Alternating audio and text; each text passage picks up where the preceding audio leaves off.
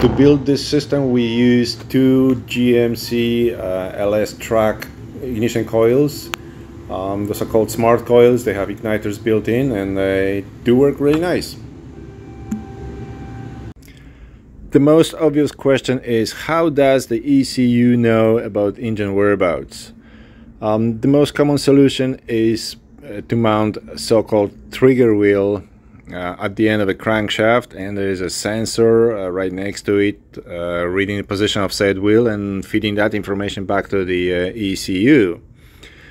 We mounted that trigger wheel at the end of a camshaft. Luckily, MicroSquid allows us to do so, and it does read the correct information about where the engine is at any given time. ECU is processing that information and producing the correct amount of pulses at the right time. And this is the arrangement we've engineered. So this is a Hall sensor mounting plate or mounting bracket. The black small box, that's the actual miniature Hall sensor, and it works with a 24-1 trigger wheel made out of mild steel. On the back side of the wheel there's a small protrusion that fits in a notch at the end of a camshaft, providing correct position of it. The purpose of those two holes is so the builder, after installation, can inspect and check the clearance between the backside of the mounting plate and the sensor and the trigger wheel. The recommended air gap is about 1 millimeter, so it is important to inspect and make sure that there is no issue with that. So Mark, how difficult is it to install a system?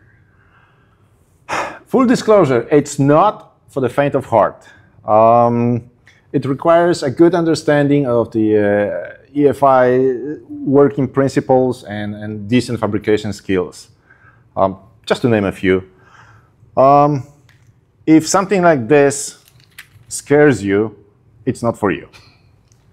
Again, full disclosure. Last but not least, the builder needs to be comfortable with computer, data logging and all that jazz. But once completed and tuned up, it's incredibly good feeling.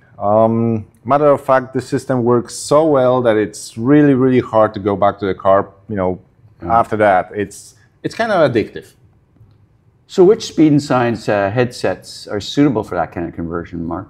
This will work with both Speed and Science Shovelhead and PanShovel headsets. Mark, how does this affect existing customers with our own Speed and Science heads? Good news. Any existing headset can be modified to accept a couple sensors and all that needed for this conversion.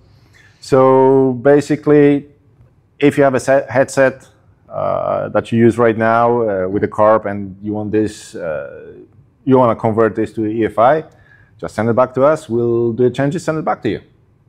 So when are we planning to release this product, Mark, as far as the actual components needed and the kit that we'll be offering? Since pretty much all the testing has been completed, we estimate to have something released in a month or two. As far as the kit itself is concerned, for sure we'll include a new EFI intake manifold. So it's something like this.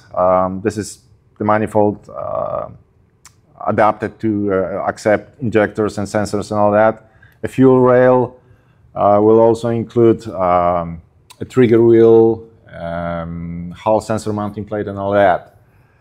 Of course, it's going to come with a basic tune, so that itself, is worth a lot. Depending on the market response, we can also include the actual ECU, the wiring harness, sensors, throttle body, etc., etc., etc. Again, this is a very advanced project. It's not something that can be completed in one afternoon with a couple of bodies and a six-pack. But at the same time, this is something that will make your bike truly unique and standing out like nothing else. So if you want to be really different, while enjoying the benefits of the fuel injection, talk to us, call us, and we'll make it happen. Thanks, Mark. If you like this video, please give us a like and subscribe, and we'll see you on the next one.